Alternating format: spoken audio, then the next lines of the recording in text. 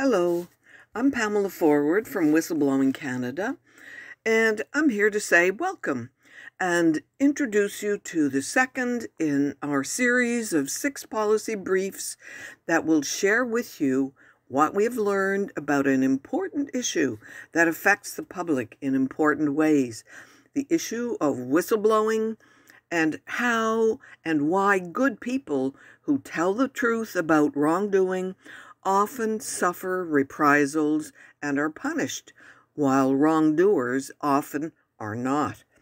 This second brief answers the question, why blow the whistle?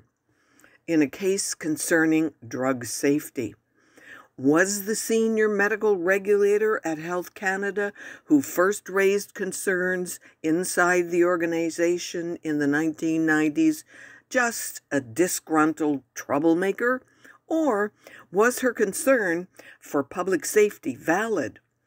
Were the changes taking place through a new policy regarding who had the ultimate responsibility for public safety in the sale and use of food, drugs, and medical devices in keeping with the intent of the law, the Food and Drugs Act?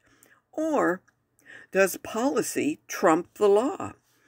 Were politicians and public servants at the time acting in the public interest or in their own self-interest? Or did they just inadvertently not consider the implications for the public interest when the changes were made? What can be done and should be done about the situation? Learn more and read our brief on why blow the whistle at our website, www.whistleblowingcanada.com.